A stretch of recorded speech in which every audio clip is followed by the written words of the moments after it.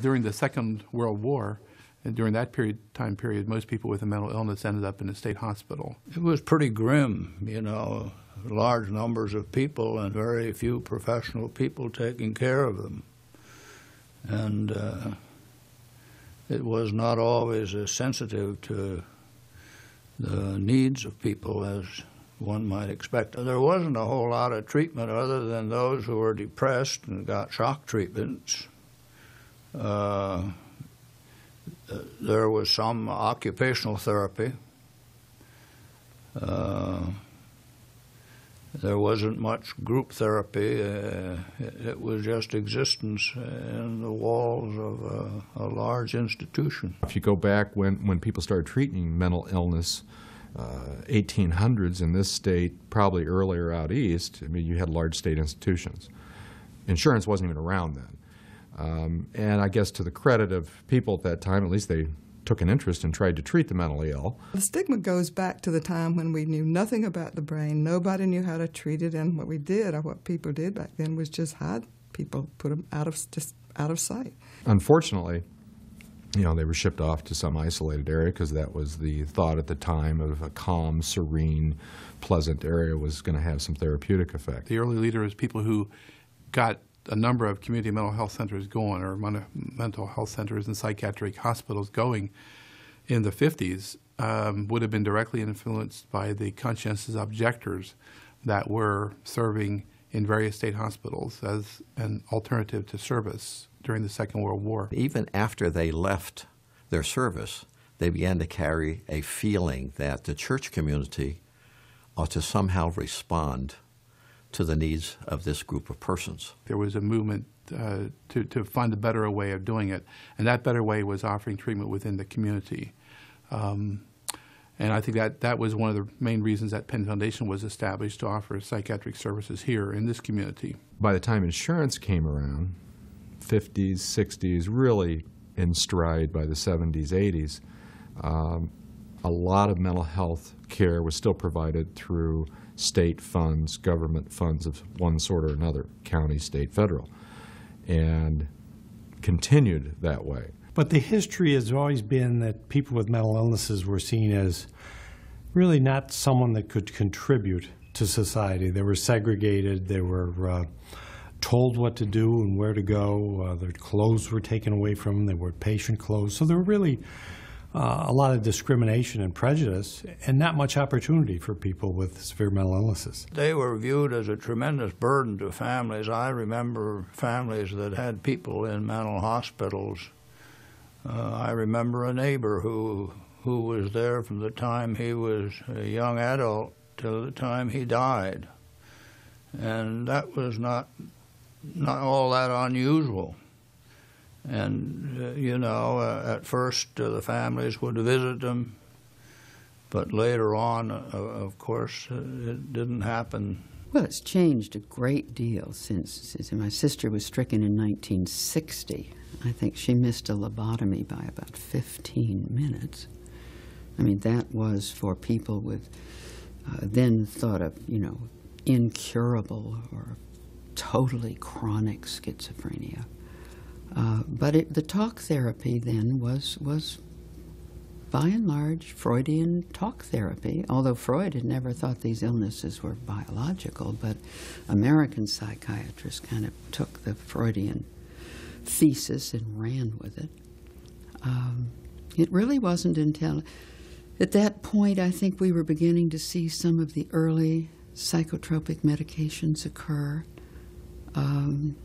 They were very hard to tolerate.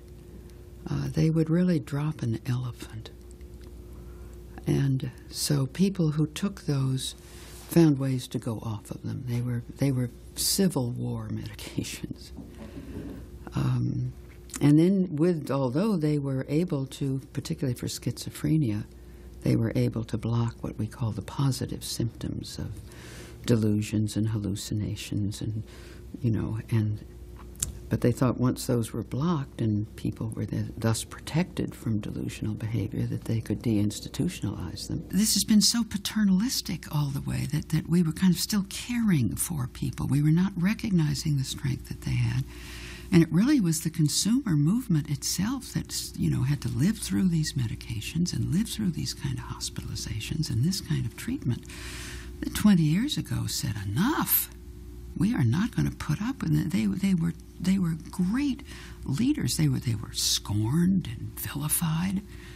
But they began to send a message, those who were able to get better and regain, you know, all the abilities that they had, that began to form a message of recovery. We didn't hear it really until 2000, maybe 1995.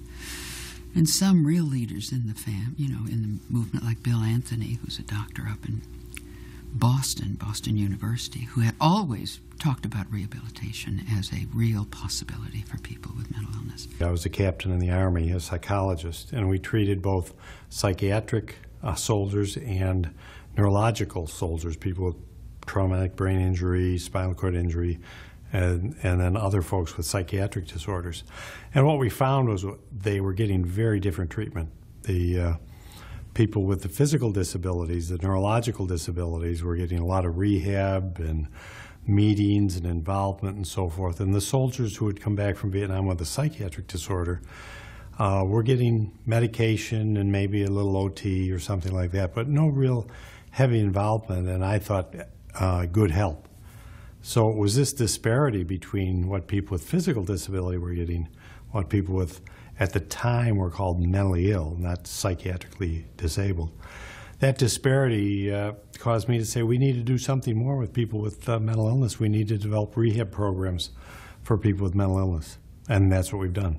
Now, a word now is the recovery model, and that's a good word. It makes me really annoyed when somebody suggests that 25 years ago or 20 years ago we were not interested in people recovering. Sometimes it almost gets a feeling that we were making invalids out of people. God forbid. But I think the recovery concept is a good one to help people have a sense of hope that even though they've had an illness which has been difficult, that they can continue to live in the community, they continue to live with their families, they can return to work.